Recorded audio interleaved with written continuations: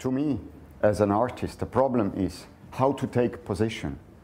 How to take position and to give form to this position.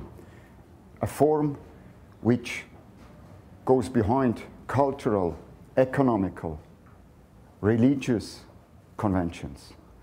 I think in art, still the question of the form remains the most important question.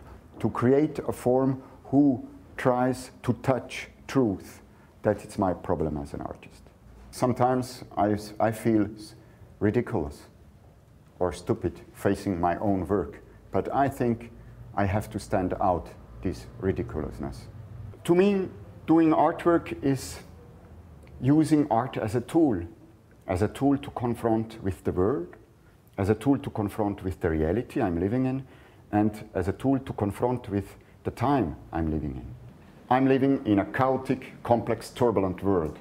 In doing my artwork, I want to reach, to struggle, to fight in this turbulent, chaotic, and complex world. Today, we are living, I think, in the time of opinion, of facts, of information and communication. The problem is which form I can do who resists this dictatorship of opinion and the dictatorship of facts. I have to be courageous to touch the non-positive, to not avoid to touch the question of the non-positive. To me, doing artwork is not only glamorous, it's not only fashionable, it's not only cool. I'm not a political artist working without cynicism, without self-satisfying self-criticism, without naivety and without good conscience. I do not want to work for the art market.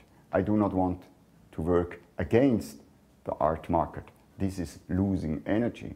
I do want to struggle to fight with and in the art market. I always think energy, yes, quality, no.